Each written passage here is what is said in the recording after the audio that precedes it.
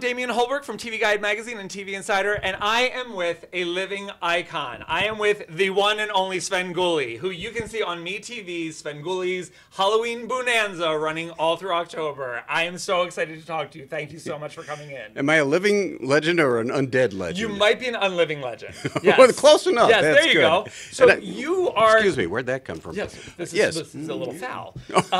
So... This is so great to see you coming back. It's been like you've been doing this almost 11 years with MeTV. I think it's more than that. Yeah, and it's so evocative because so many of us grew up in whatever city we were in. We had that TV host. What initially drew you to that genre, that whole idea of like taking a little fun jab at these horror movies? Actually, it goes back to the original Svengoolie in Chicago. Jerry G. Bishop was a radio and TV guy that I was a big fan of. And he just happened to be, when they had live staff announcers at TV stations, he was the staff announcer on duty on Friday nights when they'd run horror movies. And he did the little announcements going in and out of it or whatever. And they were supposed to be just straight, dry copy. And he started writing jokes about it and making it all into like a fun character. And it eventually became his Svengoolie character that showed up, on video clips in between parts of the movie. And I was just a fan of his. And he was reading jokes and things that people had sent in, so I started sending him jokes and material. And he actually liked what I was doing a lot. He found out I was a broadcasting student. And he said, well, why don't you come down to the station and join us? And before long, I was working with him. I was doing off-camera voices, writing specific bits for him. And eventually, down the line, we were working in radio together. And he was approached by a local TV station that he had been canceled as far as Svengoolie for a few years. And they said, do you want to just do it for the summer? And he was like, no, I don't want to get into all that. And he turns to me and says, but you could do it. You could be son of Svengoolie. And the fact that he had, the confidence in me that I'd be able to pull it off was, the huge compliment. And that's how I first started getting into it. We had false starts with it.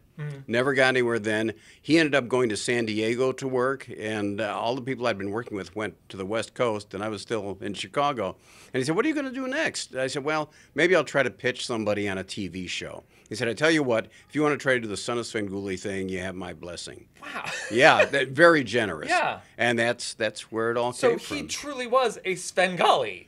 He was a Svengoolie of a Svengoolie, yes. I love this. And also, this is, for some of you that would not know this was back when TV had 3 channels.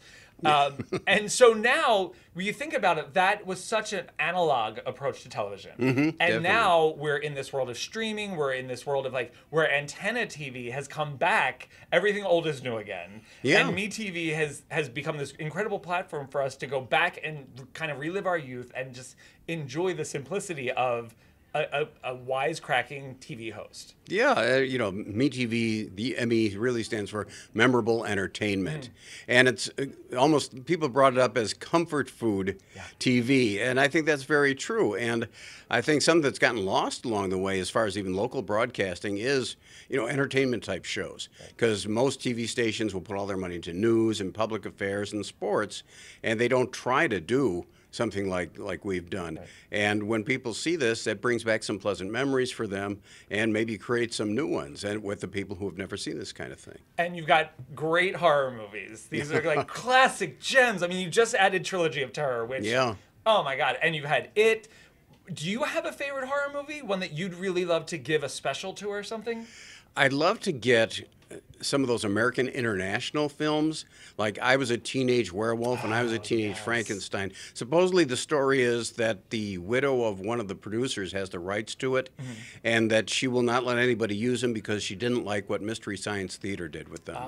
But our boss is working to see if he can contact her and maybe tell her, watch the show and see that we're respectful to stuff. We have fun with it, but it's not like we're going to be tearing it apart. So cross your fingers. Maybe we'll end up with that. And here at Comic-Con, you have set up a booth. You have this whole incredible activation with MeTV where you are searching for the spawn of Svengoolie. Yes. And what would that job entail? Well, it's not necessarily a job at this point. We talked about the fact that I really influenced a lot of our viewers, and a lot of them feel that, they could be a part of our, as we put it, Sven universe. So we decided, to have these auditions. They could show us what they can do, how they think they would fit in with our show, and we'll see what happens. It's kind of a fun idea, and it gives everybody a chance. You know, if you ever thought you could pull something like this off, you know, give it a shot. Who knows? I love this. And then how do you celebrate Halloween? I stay at home and don't answer the door.